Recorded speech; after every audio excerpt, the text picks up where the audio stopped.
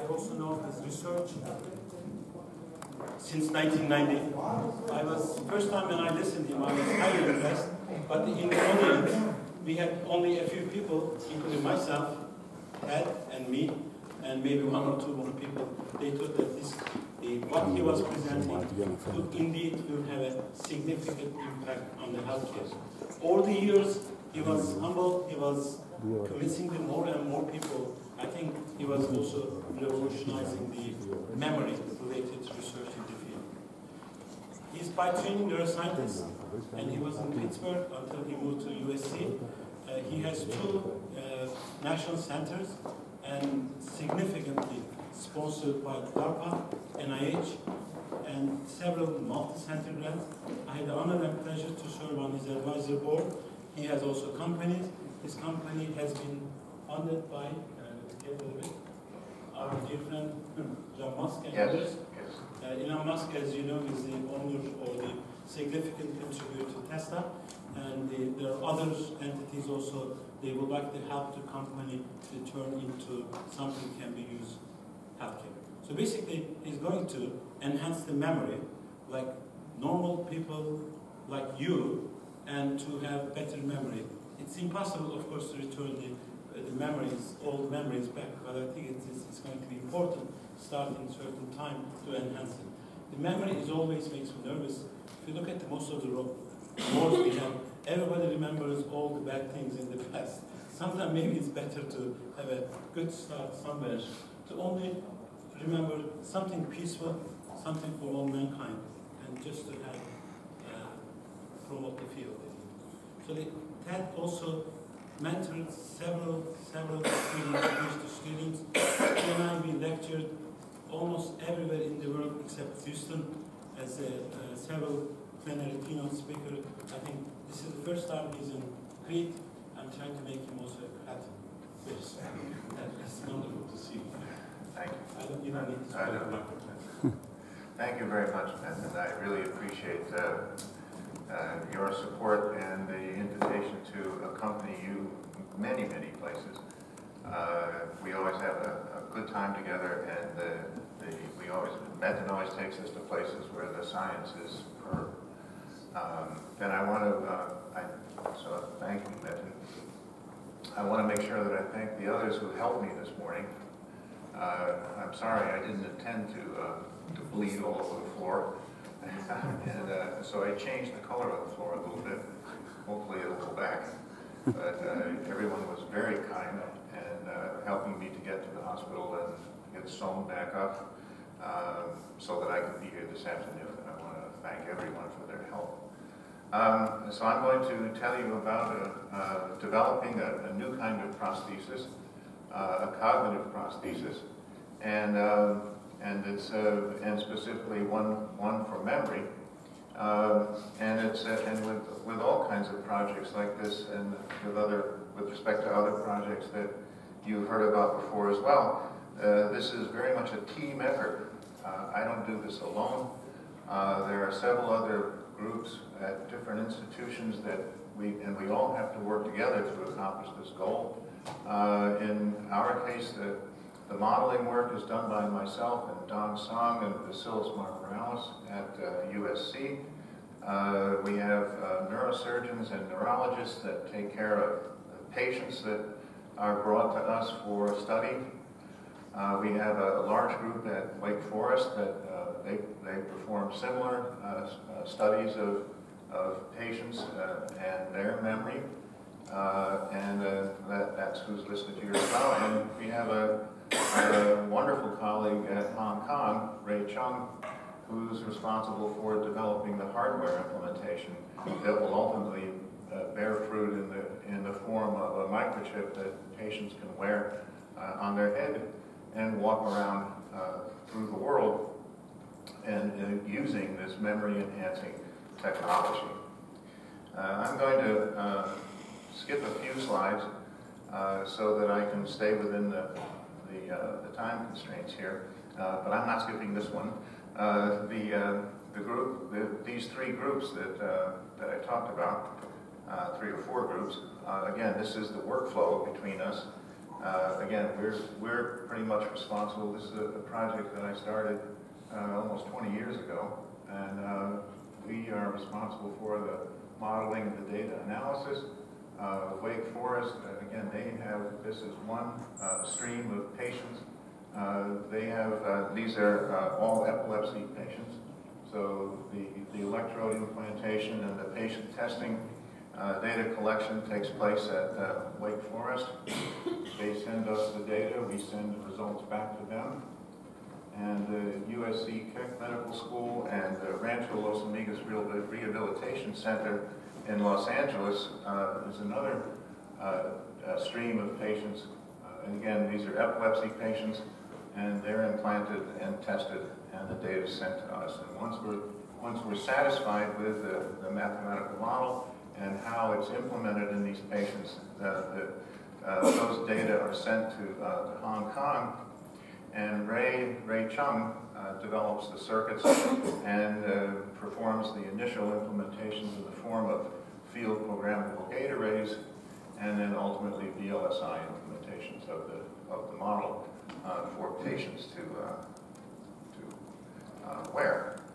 I'm going to, like I said, I'm going to skip a few slides to stay timely. But I mean, you're all familiar with cochlear implants and artificial retinas, and you're all familiar with different types of artificial systems that have been developed for stimulating muscles to give movement back to patients that have, for example, spinal cord injury.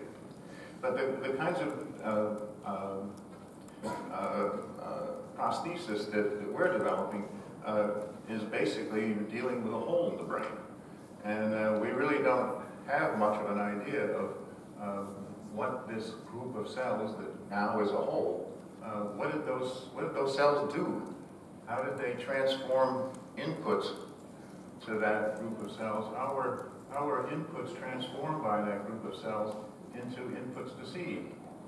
And we have to understand that transformation, and we have to develop a mathematical model that allows us to predict how things in A become things in C. And so this process, this nonlinear transformation process, is one that we have to understand, and then we have to develop a model and be able to reroute outputs from A as inputs to our model, and then outputs from our model as inputs to C. And really, this little cartoon is a very effective way of conceptualizing what we have to do. And it's very different from how we develop sensory prostheses and motor prostheses. So what are we doing with the hippocampus? This is the part of the brain that's responsible for developing new long-term memories. And it develops these memories from short-term memories, from object recognition, contextual cues, a lot of high-level information constitute the inputs to the hippocampus. And this information propagates through multiple layers of the hippocampus, comes out the other end, and when it does, those are memory codes for long-term memories. So it's this process of understanding how memory cues for short-term memories and contextual information, object recognition information, how are all those cues integrated, and how are they transformed as they propagate through the layers of the hippocampus. And with the hippocampus, there are a number of conditions under which there's damage to the intrinsic pathways, so that this transformation that I'm talking about doesn't take place. And so then you're familiar with a lot of these, in particular dementia and Alzheimer's disease, epilepsy, stroke, and head trauma. And all of these what they have in common is that they result in damage to the internal structure of the hippocampus. And when that occurs, then the patients lose this ability to create new long-term memories. Their pre-existing long-term memories are just fine. Those are not altered, because these previous long-term memories have already been, the cues have already been created, and they've already been sent to other parts of the brain for storage. So those are not influenced by these conditions. It's the ability to learn new long-term memories that's altered by damage. And so what's our plan? The way that we intend to deal with this kind of a cognitive loss is to, first of all, understand this process of how short-term memory cues and other information that come into the hippocampus, as that information propagates through the layers of the hippocampus, how is that information transformed into cues for long-term memory? We have to understand that process or we can't do anything. And then we represent that process in the form of a biomimetic model that I'll call here a multi-input, multi-output model, or it's in the form of a device. And then, so that we transform this transformation process that used to take place with the intrinsic layers of the hippocampus, that's now performed by this multi-input, multi-output model. And then we have two multi-site electrode arrays, one of them which is upstream from the damage. So that set of multi-electrode arrays records from intact information, for example, the short-term memories that are the inputs to the hippocampus. And that information is transmitted up to this device. This device then transforms short-term memory codes into long-term memory codes. And then the newly formed long-term memory codes are transmitted through another set of multi-set electrode arrays down to the output of the hippocampus. So we drive the output of the hippocampus to the correct long-term memory code. And then that's sent to other parts of the brain for storage. So we essentially bypass the damaged parts of the hippocampus by using this whole set of electrodes and models. So this is what we've set out to do, and I'll show you at least to a certain extent we've accomplished that. Now, what are these codes I keep talking about? They're really spatiotemporal codes of pulses. Neurons communicate with each other in the form of all or none signals, so basically pulses. And action potential is the typical output of a neuron. So it's an all or none event.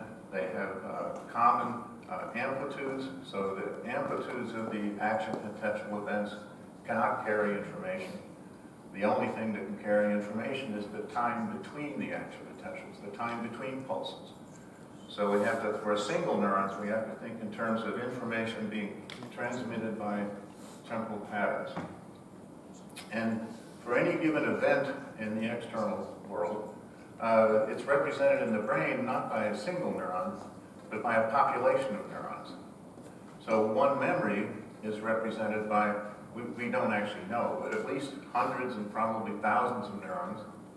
And so that whole set of information is coded by a spatiotemporal pattern. Not just one neuron, but a set of neurons, neurons in different places, so there's a space component with each neuron generating a different temporal pattern, so there's a time component. And so in this case, then, if you have different objects and events, then there are different spatiotemporal patterns. And this concept here is really very important. We now can say very concretely what a cognitive operation is. We don't have to use general terms. We can say specifically that a cognitive operation, it consists of neural functions that transform spatiotemporal patterns that transform one spatiotemporal pattern into a different spatiotemporal pattern. So we've got a concrete definition that allows us to go into the brain and look for representations of cognitive operations. I mean, we're talking about cognitive operations in the form of psychology, and in the form of psychology, we're typically talking about vague terms in the sense that we don't know what the underlying brain operation is. But if we define memory codes in this way, then we can talk about not only memory codes that we can find, but we can talk about cognitive operations that change memory codes or that alter memory codes.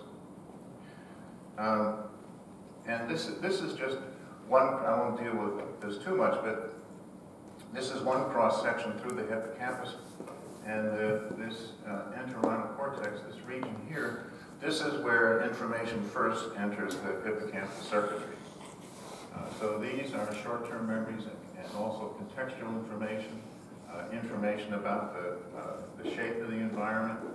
And this is then transmitted to the first component of the hippocampus called the dentate gyrus. So this is the first place where there's a transformation in the code. And again, this is a highly nonlinear transformation. There's no other way to describe it. There's nothing linear about this, the form of this transformation. Dentate gyrus cells transmit their code then to a region called CA3. So this is the second place where there's a transformation in the code. From CA3, there's a transmission to CA1. This is another place where there's a transformation in the code. And then from CA1, there's a projection back to this region called the subiculum, and then back to the entorhinal cortex, back to the rest of the brain.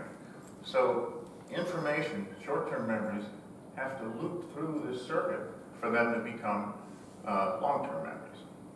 If there's any transection of this pathway or any loss of cells, and long-term memories are not generated. So there are certain types of stroke that lead to loss of this entire CA1 region. And as a consequence, patients that have that kind of ischemia cannot generate long-term memories. Epilepsy, with the patients that I'll be talking about, they've had long-term epilepsy generation, and the epilepsies are generated within this CA3 area. And after years of epilepsy, these cells die. So again, once there's a long-term history of epilepsy, the circuit is broken here. So the epilepsy patients that I'll be talking about, they have a reduced long-term memory generation. And there's blunt head trauma is typically leads to a loss of cells in this hilar region here, and that results in a number of events that lead to not really cell loss, but to malfunction of the hippocampus. So any way in which you alter this circuit will reduce long-term memory output. So we've been developing this approach to a hippocampal prosthesis over the course of many years, and we started studying actually slice preparations, and then we went to behaving rats, and then to behaving monkeys, and then within the last 3 to 4 years we've been working in humans. Let me just check time. Huh? I will. Okay, thanks.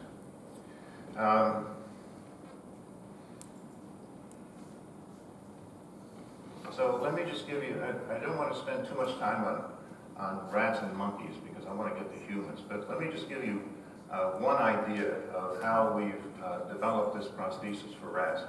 What we did with rats was to give them a very simple memory problem. They were trained to look at a wall, and then while they were staring at this wall, at some point there was a lever that came out of the wall. It was either on the left or it was on the right. And the rat had to press that lever, and then the lever went back into the wall. And as soon as that happened, there was a delay period, and the rat had to turn and face the opposite wall, and there was a light that came on, and the rat had to stay there until the light went out. So that was a delay period to help the rat, or to at least induce forgetting in the rat. And then the light went out, the rat turned around and faced the wall again, and both levers came out of the wall. And the rat had to learn to press the opposite one that he pressed at first. And if he did, then he got a drink of water from this little spout. So this was it's a very simple memory problem. And as this delay gets longer and longer, you can see that this is a forgetting curve here in the blue. Forget the red. But this blue curve is a forgetting curve. So as the delay gets longer and longer, then the performance of the rat gets worse and worse. That's fine. Well, we had electrodes that we put up and down the length of the hippocampus, and we recorded from two populations of cells, CA3 cells and CA1 cells. The CA1 cells, to remind you, these are the output cells of the hippocampus. So we recorded from these two neurons while the rats were performing this task. And as a consequence, we were able, with mathematical modeling techniques that I will not go into, we were able to identify the neural codes that were, the long-term neural codes that were associated with either the left lever or the right lever. And this is what these codes would look like, with blue being low levels of activity, that is few numbers of action potentials, and the red areas being high levels of activity, that is larger numbers of action potentials. So, and you can see that when the sample, when the first lever comes out, when that's on the left, you have one space-time code. When it's on the right, there's a different space-time code. When the rat has to press the lever, when he comes back from that delay period, if he has to press the opposite lever and it's on the left, there's another space-time code. If he has to press the one on the right, there's a different space-time code. So we can identify the neural codes that are associated with these memories. And then what we did was to have the rat perform these tasks, and while the rats were performing this task, and this is the same kind of forgetting curve we had before, what we did was to we had a small tube that allowed us to enter liquids into the hippocampus. And what we put into that tube, I won't describe the molecular structure, but it was a drug that would block one of the glutamatergic channels that existed in the hippocampus. So the rat's hippocampus could not generate the long-term memory codes. So when that happened, the rat was trying to form these memories but couldn't.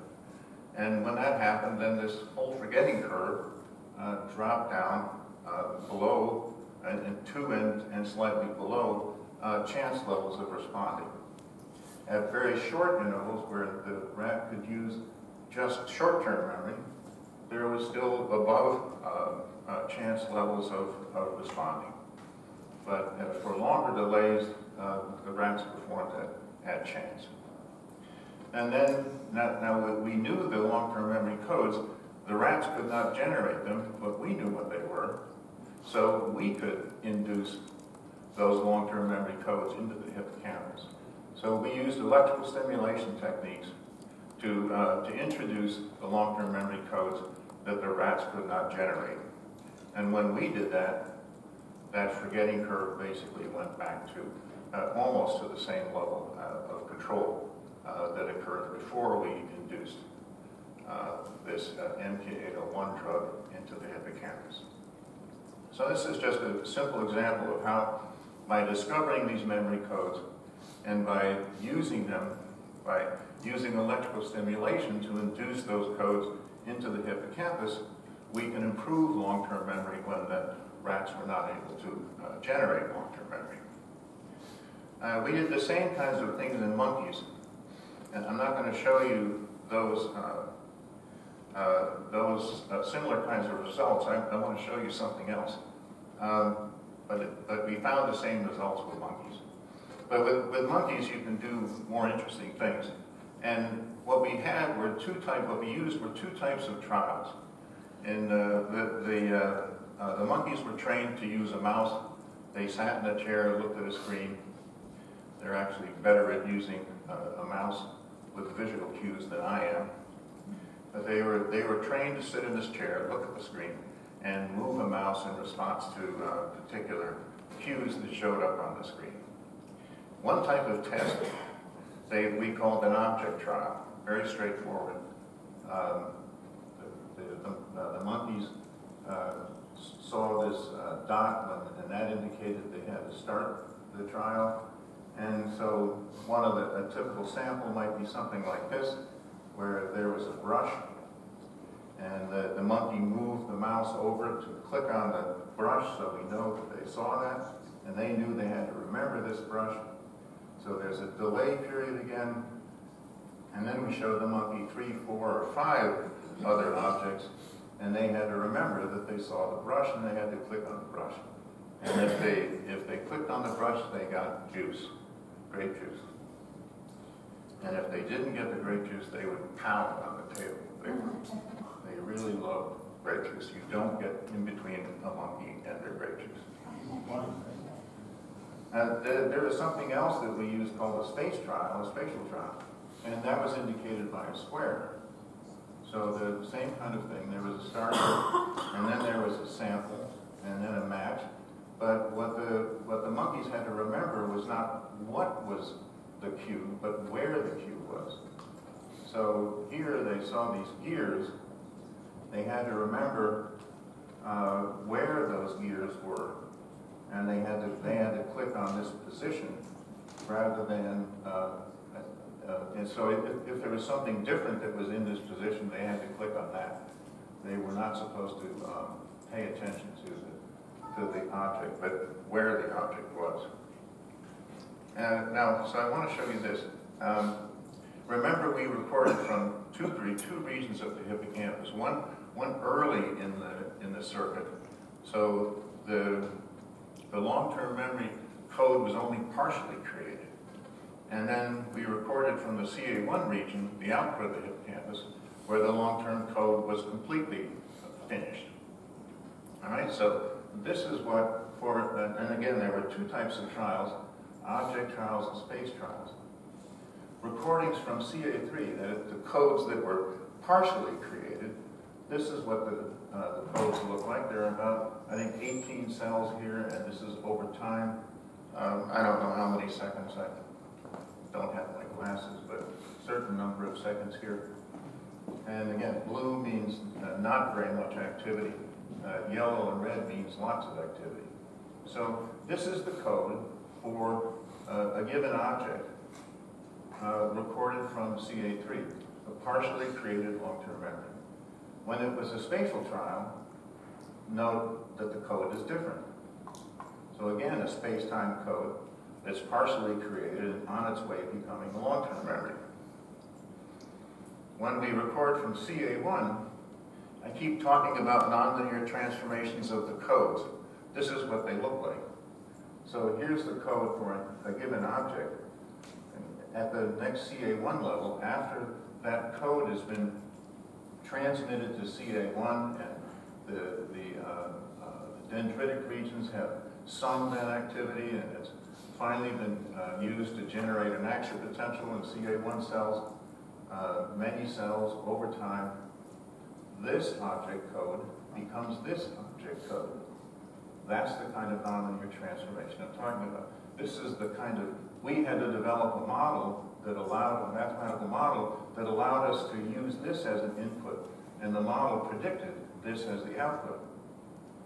For the spatial time, that's the same object, but it's used in a spatial code. So this is what the CA3 region, the partially created the long-term memory code looks like. When it's transmitted to CA1 and now it's a full-fledged long-term memory code, this is what it looks like. Transformed from this to this. And the long-term memory code for the object, when it's an object trial, looks like this. When the same object is used to indicate space, the long-term memory code looks like this. Okay, so these are the kinds of coding schemes and signal processing that we have to deal with. And we've been able to develop models that allow us to make this prediction. And I can show you now what they look like. So our mathematical model had to predict this.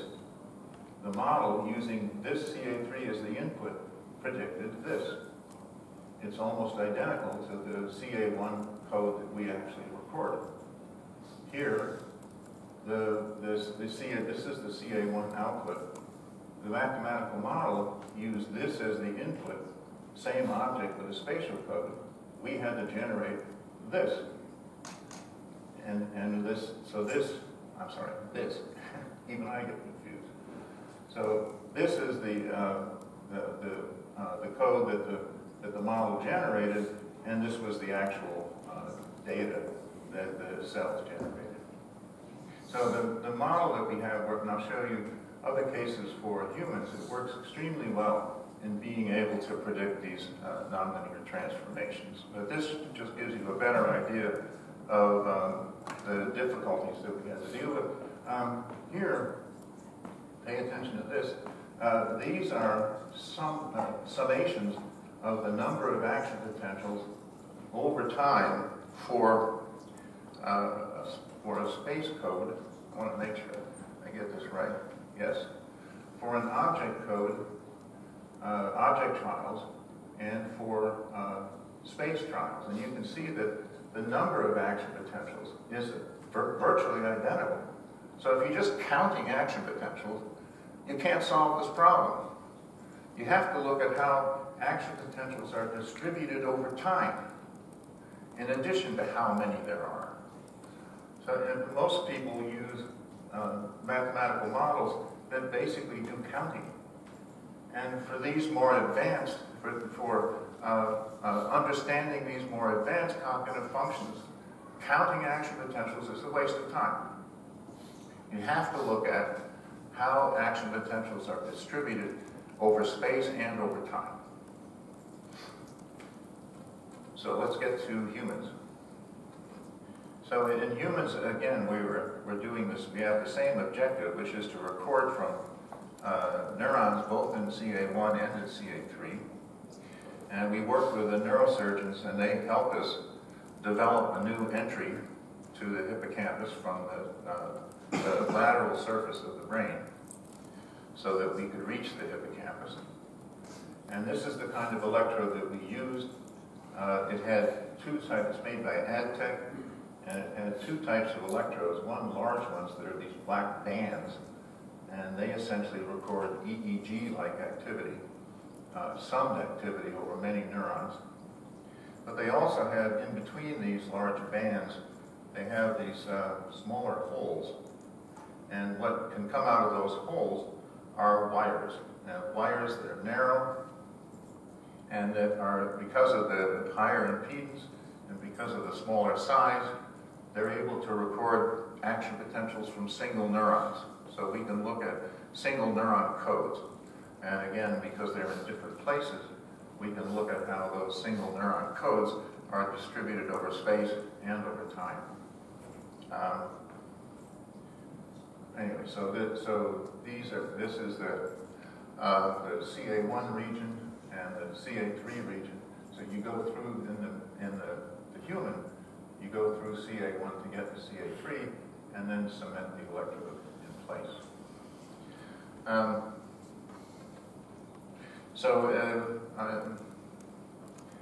Well, in any event, so when we had the patients come in, they were already implanted with these electrodes. We had, let me describe this a little bit differently.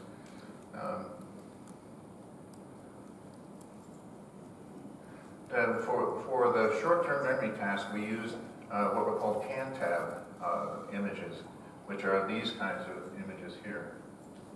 So there are four, each square has four quadrants, different colors, and different subsets of squares are subtracted from the background. The patients look at this, for just a small number of seconds, 3 or 4 seconds, and then it's taken away. And for short-term memory tests, then we have a delay period of 1 to 75 seconds. And then there are several of these that come back, and there may be more than 4. Depends how good the patient is at this task. And the patient has to pick out the CANTAB image that they saw previously. Excuse me, I'm looking back now.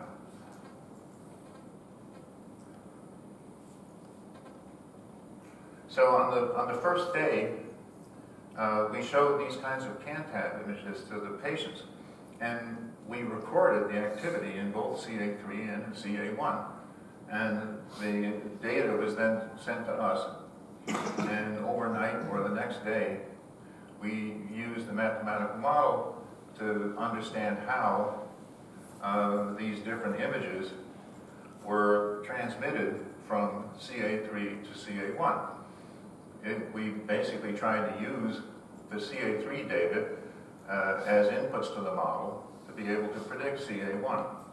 So the next day, or maybe the next couple of days when the patients came back, we'd show them the same images we'd record from the CA3 region, but then that would be the input to our model, and the model would predict what CA1 should look like.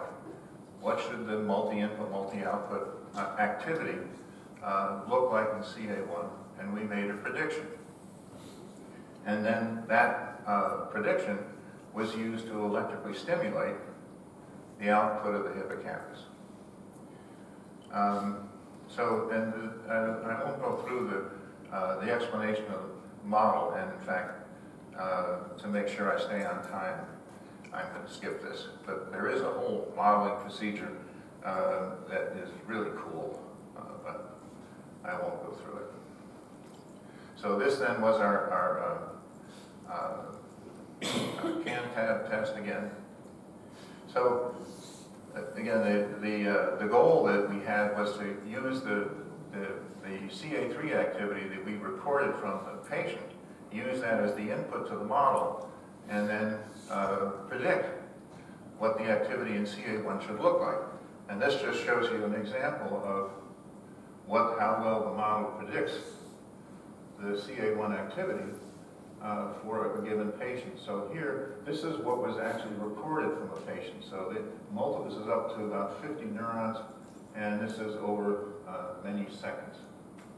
And what this is showing are trials. So this is when one of those CANTAB images was shown to the patient. This is when the patient used his finger to touch the image. This is when the set of images came back, and this is when the patient made a guess as to which one he saw before. So these are various trials like that over in time. And you can see that as these trials occur, activity is heightened here. Again, blue means very little activity, red means lots of activity. So some cells are not active, they're not participating in this, but there are other cells that are very much engaged by this task and that are clearly showing the existence of the long-term memory codes. So this is what we actually recorded from CA1. This is what our model predicted. So it's really terrific. It's a virtual identification of the previously recorded activity from CA1. This is another example of how well the model can predict. This is the actual CA3 space-time activity. This is how well the model predicts that space-time activity. So if we use these data to generate electrical stimulation codes in the hippocampus, we know we're going to be able to duplicate this long-term memory code very well. Now, these long-term memory codes are long-term memory codes from epilepsy patients. Why are we using epilepsy patients? Because they don't form long-term memory codes very well. So what's the point in having perfect identity with an epilepsy brain when what you want to do is improve the epilepsy brain? So we develop an improved set of codes in the following way. One is by using electrical stimulation. When the patients are generating their best long-term memory code, there's a little bit of activity, but not lots of activity. So when we add electrical stimulation to what the patients are generating, we're boosting the signal in the brain. The second thing that we do is generate what we call a correct code. Here, when we go to finally perform the final model, we only use the trials in which the patients are correct. So trials when the patients are incorrect, by definition, that means that the code is wrong, or there's going to be something wrong with the code. So we don't use those trials when we generate the final output for stimulating the brain. Okay, so we use this corrected code model, and by doing that, we can enhance the behavior of the patients, because we're enhancing the viability of the long-term memory code. So how does this work? These bars show how the patients perform when there's no stimulation at all. These green bars show how the patients perform when we stimulate with the long-term memory code for the object they're looking at. Remember, each one of these CAN-TAB images has its own code because it's a different object. So there's a different representation in the brain of that object. So when we're showing these objects to the patients, we electrically stimulate with a specific long-term memory code for that object. And to make sure that this space-time coding is really important, we have other trials where we stimulate randomly with a random sequence of electrical pulses, the same density of pulses, but pulses for pulses that don't have the code for the object. And basically you can see here that the green bars are larger than all the other bars, and so when we electrically stimulate with the long-term memory code for the objects in question, the patients do better, and the average is shown here. So no stimulation is enhanced by about 25% when we stimulate with the long-term memory code, and then here with random activity. So we have basically a similar kind of trial that we use for testing long-term memory, and the delays in this case are 15 to 45 minutes rather than seconds, and essentially we get the same results. All right. So when we don't stimulate at all, the patients can perform about at 50% or 60%. When we stimulate with the code for the objects, we enhance that by another 30%. And then if we stimulate randomly, there's basically no difference. So we can improve epilepsy memory performance considerably by using this approach. We're working on something else called a memory decoding model, and I'll go over this quickly. Sure. So, if I understood correctly, these are independent of the individual. I mean, the kind of codes you have developed are universal. They do not depend on the particular individual that you're studying, though they are... No. They are dependent on the individual. Okay. Each of these codes is specific for the patient. Okay, and there are specific for the object as well? Specific, I'm sorry? For the kind of object that you are developing? That's right.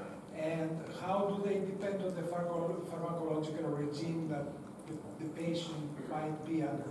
I mean... well, we haven't studied that. Yeah, we haven't. It's a good point.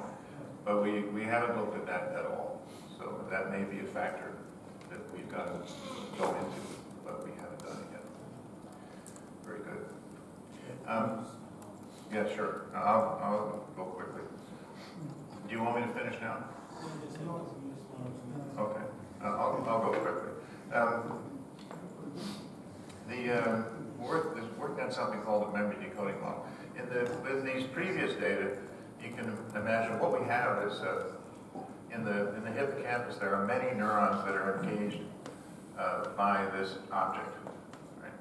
And so there's a population of cells that are generating action potentials over time, and some of those action potentials are incorrect in the sense that they're not representing the long-term memory code well, or maybe they're missing, maybe they're not there at all. And so what we're doing with our stimulation is replacing either the timing of those things, or we're replacing the cells that might be missing. But we have no idea what's represented by this space-time code. We just know that it's there, or it needs to be there, and it needs to be there in a particular space and a particular time. What we'd like to be able to do is to read this sequence of action potentials and be able to say that, oh, look at this. The patient is thinking about his mother. You know, what is the representation? What does it represent? What is the content of the memory? And this is the kind of thing this is what we really have to deal with.